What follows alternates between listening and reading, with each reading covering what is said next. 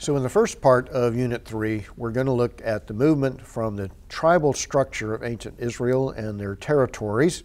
that extend from Dan to Beersheba in the south.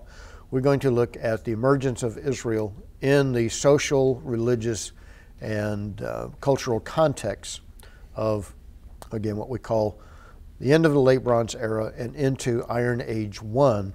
Again, we mark the Bronze Age and Iron Age transition around 1200 BC, which puts us, again, right in the middle of the Judges material and rolling eventually over into Samuel. We date, for example, approximately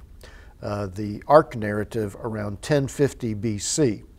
and then David's emergence as king around 1000 BC. So again, that perspective of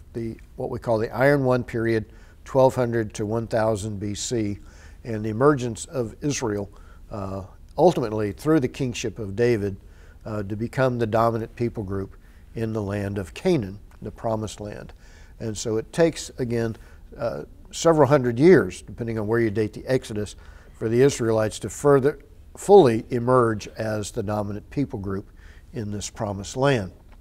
So we talked briefly before about the cycle of Judges, and so that's where we begin. The Judges era, the tribal structure, and again, the tragedy of the book of Judges is that, number one, Israel's continued lapsing over into idolatrous practices, worshiping Baal and Asherah. That continues, of course, into the kingdom period when we get to particularly the narratives of Elijah, chapter 17 and following in 1 Kings. So we'll look at, again, the cyclical material of the book of Judges,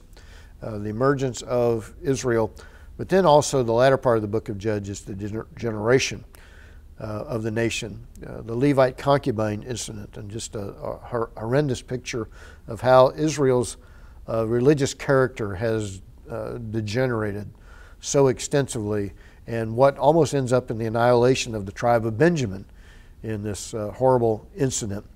that then rolls us over into the beginning of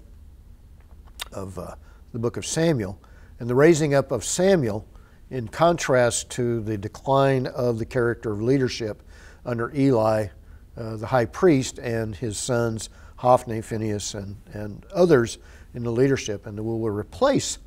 again, the priesthood with a non-Levite Samuel to lead the nation up until the emergence of the kingdoms under Saul